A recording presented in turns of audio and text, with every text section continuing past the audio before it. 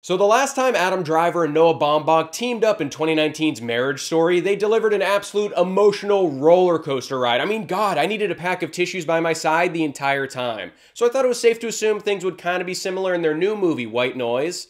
Yeah, this is something completely different.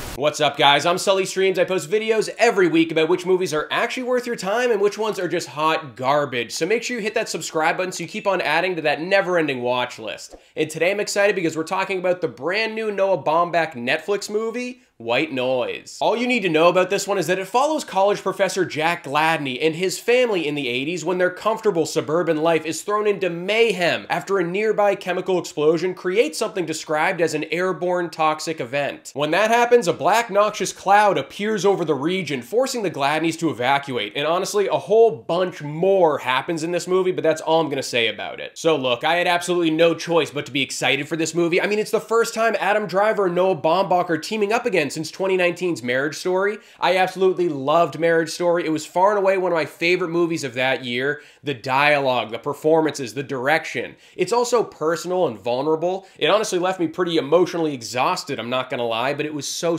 good. So I told myself if these guys ever made another movie together, I'd be there. But it only takes about 5 minutes of watching White Noise to realize this is something on the completely opposite side of the coin. Like, this is not your typical Noah Baumbach movie. We've got CGI explosions, horror dream sequences, even a dance number is in this one. I don't know if he was going through like a midlife crisis when he was filming this movie, but I'm not even mad about it. And this time around, we throw Greta Gerwig and Don Cheadle into the mix, who are always very solid and have seasoned comedic chops. But I seriously think Adam Driver has transformed himself into a fantastic comedic actor. He just proves time and time again that he can handle every single genre that's thrown at him, and we've known he's funny and can do comedy for a while. We've seen him in movies like Logan Lucky and The Dead Don't Die, but this one's probably the most front and center, in-your-face comedic role that I've seen from him. I mean, he's got the receding hairline, the big belly, the Bono sunglasses. I mean, he just really looks the part. Now, I haven't read it, but this movie's based off of a novel of the same name, and I've heard people talking all over on the internet about how it's basically unadaptable because it's just so complicated, and that had me thinking like, well, Denis Villeneuve was able to adapt Dune. People thought that couldn't be done.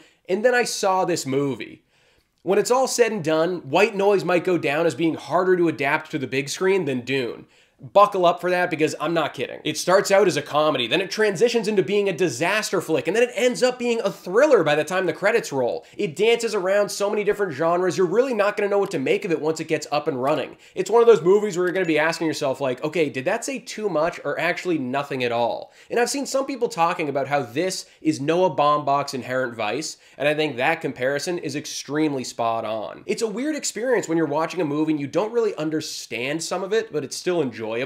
But that's what happened to me with this movie. I won't say much more about the plot or the themes of this movie because I feel like this is one of those films that whatever you get out of it is what you're supposed to get out of it. Whatever message or lesson you take from this movie, that's the correct answer. I will say a little bit about what I took out of it specifically though. This movie talks so much about the fear of dying, and I feel like what this movie deals with is that when someone is facing something like that, it's a lot more about how they choose to confront it and deal with it that matters most and will affect their overall situation. Like if you view death approaching as a reason to get all mopey and depressed, you're probably going to have a pretty shitty time. But if you view it as a reason to live every single day to the fullest, you're going to be much more happy. There are so many different ways and methods to look at something like that, which is why this movie shoves so many different genres into a single storyline. If you allow me to sound like a little bit of a film snob for a second, the movie shows us this family that stays the same throughout. It's the lens we look at them through that changes over the course of the film. White Noise is far from Noah Baumbach's best movie, but it might be his funniest. This cast makes great use of this script and all of the quick, funny, witty dialogue, especially Adam Driver.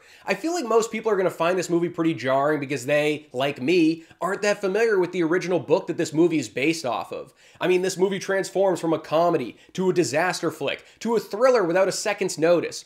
And even though it does overstay its welcome a bit, and I just didn't really know what was going on for some of the movie, I was constantly entertained and surprised by it. It had a lot to say, and it got me excited to watch it again to try and piece everything together. White Noise gets a Sully score of 3.5 stars. So that's my review of White Noise. I'm gonna have to go back and watch my own video to see if I can figure out what the hell this all means. Let me know in the comments below if you're gonna go check this one out or if you've already seen it. Don't forget to like this video and subscribe to the channel if you haven't, and I'll see you guys at the next video.